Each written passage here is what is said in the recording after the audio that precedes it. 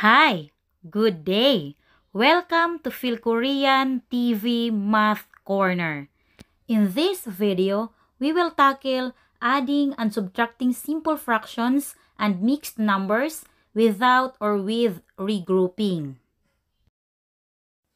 Let's start with addition and subtraction of similar fractions. Okay, let's solve these problems. These fractions are similar fractions because the denominators are the same. In adding and subtracting similar fractions, just add or subtract the numerators and copy the common denominator. Reduce the answer to lowest term if possible.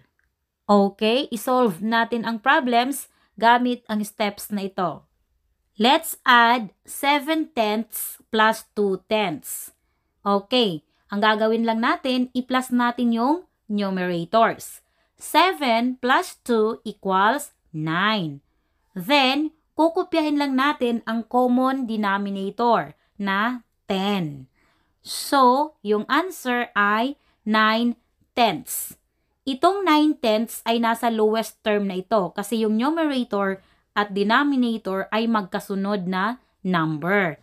Next, let's subtract 6/8 minus 4/8. Okay, ang gagawin lang natin, i-minus natin yung numerators. 6 minus 4 equals 2. Sunod, kopyahin lang natin yung common denominator na 8. So, yung answer ay 2/8. Ang 2/8 ay pwede pang ma-reduce sa lowest term kasi yung numerator na 2 at denominator na 8 ay meron pa silang common factor na iba maliban sa 1. Kaya kailangan natin kunin ang GCF at i-divide sila sa kanilang GCF. Sa pagkuha ng GCF, pwede natin gamitin ang continuous division method. Ito yon. I-divide lang natin yung given numbers sa kanilang prime factors. So, yung prime factor ng 2 at 8 ay 2. 2 divided by 2 equals 1. 8 divided by 2 equals 4. Okay, yung 1 at 4, wala na silang ibang common factor maliban sa 1. Kaya hindi na tayo mag-divide. So, yung GCF ay itong ginamit nating prime divisor na 2. Okay, ngayon i-reduce na natin sa lowest term itong 2/8. I-divide lang natin itong numerator na 2 at denominator na 8 sa kanilang GCF na 2. Okay, 2 divided by 2 equals 1. And 8 divided by 2 equals 4. So, yung answer ay 1/4. Ito na yung final answer. Now, let's proceed to addition and subtraction of dissimilar fractions. Let's solve these problems. These fractions are dissimilar fractions because the denominators are not the same. Okay, in adding and subtracting dissimilar fractions, first get the LCD. Next, divide the LCD by the denominators and multiply the quotients by the numerators to find the new numerators or the equivalent fractions. Then, add or subtract like similar fractions and simplify the answer if possible. Ngayon, isolve natin ang problems gamit ang steps na ito. Okay, let's add 5/6 plus 2/9. Ang una nating gagawin ay kukunin natin yung LCD. Gamitin natin ang continuous division method para makuha yung LCD. Okay, ang denominator na 6 at 9 ay i-divide natin sa kanilang common prime factor. Ang kanilang common prime factor ay 3. So, 6 divided by 3 equals 2. 9 divided by 3 equals 3. Okay, so yung 2 at 3, wala na silang common prime factor, kaya hindi na tayo magdi-divide. Sunod, i-multiply lang natin itong common prime factor nila na ginamit nating divisor at ang quotient. Okay, 3 times 2 times 3 equals 18. Itong 18 ang gagamitin nating LCD. Okay, isulat natin dito. Ang susunod nating gagawin ay i-divide natin itong LCD sa denominators at i-multiply sa numerators para makuha natin ang bagong numerators. Okay, gawin natin dito sa first addend. 18 divided by 6 equals 3. Itong 3, i-multiply natin ito sa numerator na 5. 3 times 5 equals 15. So, yung bagong numerator ay 15. Okay, dito naman sa pangalawang addend, i-divide natin yung 18 divided by 9 equals 2. Itong quotient na 2 ay i-multiply natin sa numerator na 2. So, 2 times 2 equals 4. Kaya yung bagong numerator sa pangalawang fraction or addend ay 4. Okay, ngayon pareho na ang kanilang denominators. Kaya similar fraction na ito. So, i-apply na natin yung rule sa pag-add ng similar fractions. Okay, i-plus natin yung numerators. 15 plus 4 equals 19. Then, kukopyahin natin itong LCD na 18. Ang answer ay 19/18. Ito ay improper fraction. Mataas ang numerator na 19 sa denominator na 18. Kaya, kailangan natin itong isimplify. I-divide lang natin yung numerator na 19 sa 18. Kapag i-divide natin ang 19 sa 18, yung quotient ay 1 at ang remainder ay 1. Sa pagsulat ng answer, yung quotient ang magiging whole number, yung remainder ang numerator, at yung divisor ang denominator. Ang answer ay 1 and 1/18. Okay, ito ay mixed number. Merong whole number at merong fraction. Now, let's subtract 3/4 minus 1/3. Okay, yung una nating gagawin, kunin natin yung LCD dahil yung denominators ay hindi pareho.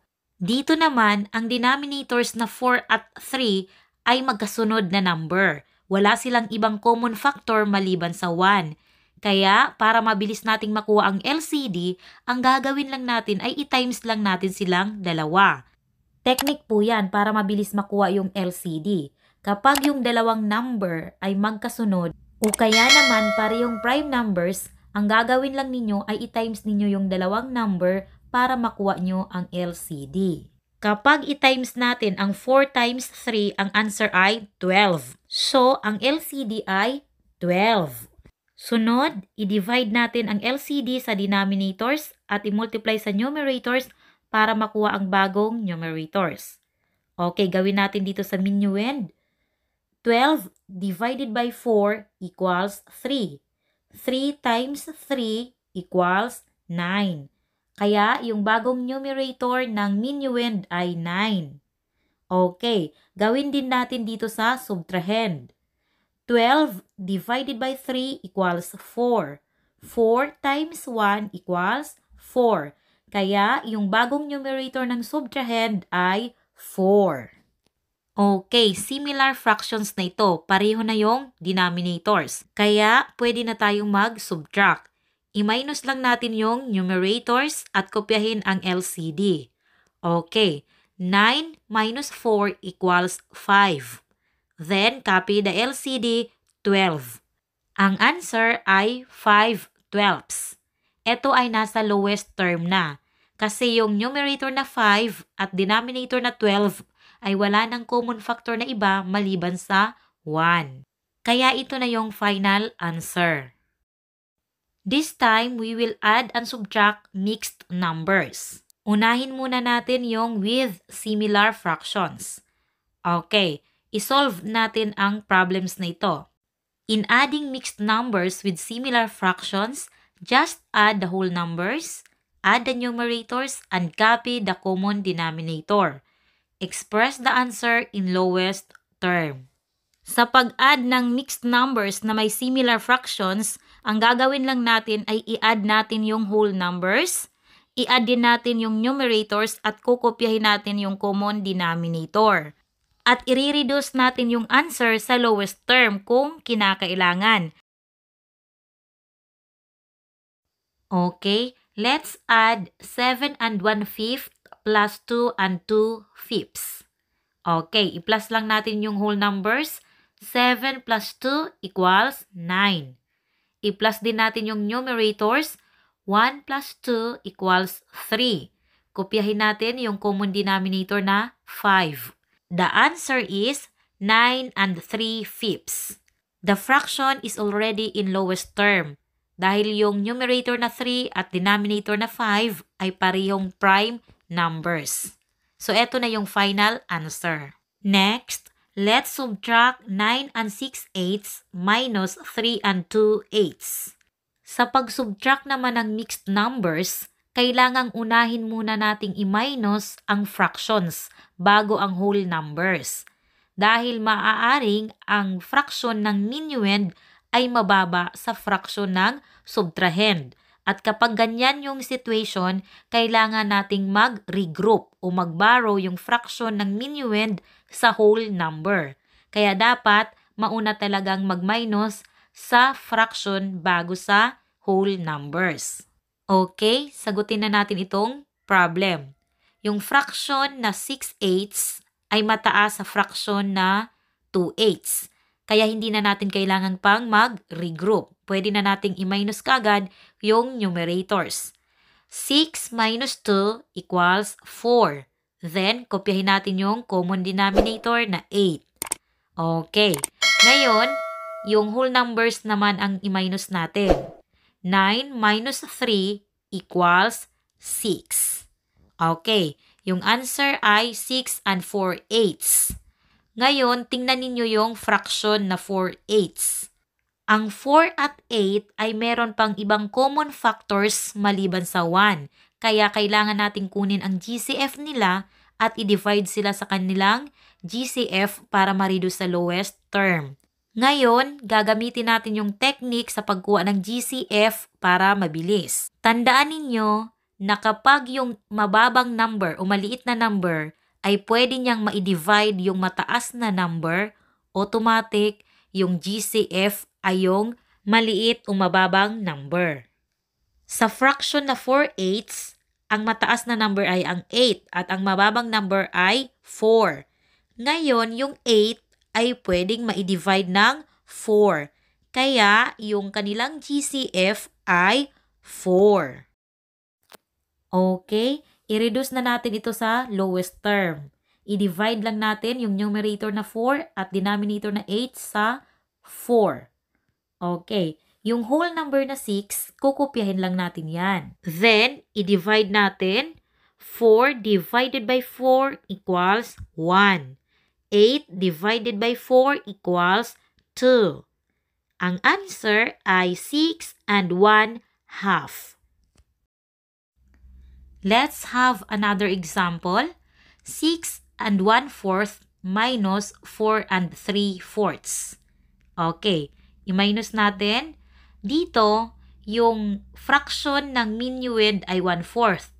Mababa ito sa fraction ng subtrahend na 3/4. Kaya, kailangan nating mag-regroup o kailangan nating mag-borrow sa whole number dito sa minuend. Ngayon, ituturo ko sa inyo ang technique para mabilis kayong makapag-regroup o makaborrow at madali ninyong matandaan at hindi makalimutan. Ganito lang yung gagawin natin. Dito sa whole number na 6, mag-minus 1 lang tayo dito. Bawasan natin ng 1, magiging 5. Ngayon, itong fraction niya na 1/4, yung numerator na 1 at denominator na 4, i-plus lang ninyo yan. At yan na ang bagong numerator. So, 1 plus 4 equals 5. Ito na yung bagong numerator. Then, kukopyahin nyo lang yung denominator na 4. Kaya, yung bago nating minuend ay 5 and 5/4. Nakaregroup na tayo dito. Ngayon, isulat na natin yung subtrahend na 4 and 3/4. Okay, mag-minus na tayo. I-minus natin ang numerators. 5 minus 3 equals 2. Then, kopyahin natin yung common denominator na 4. Sunod, i-minus din natin yung whole numbers. 5 minus 4 equals 1. Ang answer ay 1 and 2/4. Ang fraction na 2/4 ay pwede pang ma-reduce sa lowest term. Kaya, kailangang i-reduce natin sa lowest term. Kukunin natin ang GCF ng 2 at 4 at i-divide sila sa kanilang GCF. Ngayon, kung titingnan ninyo yung 4 ay pwedeng ma-divide ng 2. Kaya, ang GCF nila ay 2. Okay, i-divide natin sila pareho sa 2. Yung whole number na 1, kukopyahin lang natin yan. Then, i-divide natin ang numerator na 2 sa 2. 2 divided by 2 equals 1. Then, i-divide din natin yung denominator na 4 sa 2. 4 divided by 2 equals 2. Ang answer ay 1 and 1/2. Ngayon naman ay mag-add at mag-subtract tayo ng mixed numbers na may dissimilar fractions. Sa pag-add ng mixed numbers na may dissimilar fractions, ganun pa rin yung gagawin natin. Kagaya ng ginawa natin sa unahan ng video na ito, yung pag-add ng dissimilar fractions. Kailangan muna nating i-change yung fractions sa similar fractions. Okay, kopyahin natin yung whole numbers. Then, kunin natin yung LCD. Ang LCD ay 12. Ito yung pagkuha ng LCD gamit yung continuous division method. Itong 12 ang gagamitin nating LCD. Ngayon, i-divide natin yung LCD sa denominators at i-multiply ang answer sa numerators para makuha ang new numerators. Okay, gawin natin dito. 12 divided by 4 equals 3. Itong 3, i-multiply natin sa numerator na 1. 3 times 1 equals 3. So, yung bagong numerator dito ay 3. Okay, dito naman sa pangalawa, i-divide natin. 12 divided by 6 equals 2. I-multiply natin itong 2 sa numerator na 1. 2 times 1 equals 2. Kaya, yung numerator dito sa pangalawang added ay 2. Ngayon, pareho na ang denominators nila, kaya pwede na tayong mag-add. I-add natin yung whole numbers. 2 plus 7 equals 9. I-add din natin yung numerators. 3 plus 2 equals 5. At kopyahin natin ang LCD na 12. Ang answer ay 9 and 5/12. Ito na yung final answer. Dahil nasa lowest term na yung fraction natin. Ngayon, i-minus natin itong 8 and 9/10 minus 2 and 3/4. Okay, kopyahin muna natin itong whole numbers na 8 at 2. Then, kunin natin yung LCD. Ang LCD ay 20. Okay, sunod, i-divide natin ang LCD sa denominators at i-multiply sa numerators para makuha natin ang bagong numerators. Gawin natin, 20 divided by 10 equals 2.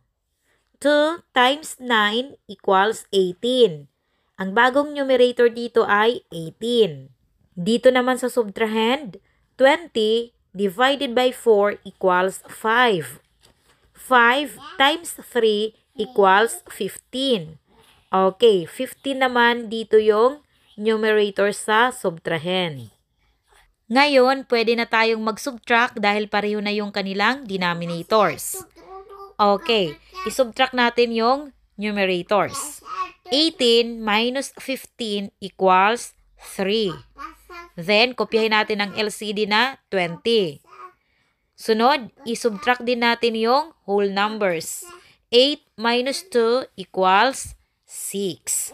Ang answer ay 6 and 3/20. That's all for this video. Sana may natutuhan kayo sa video ito. See you next time. God bless!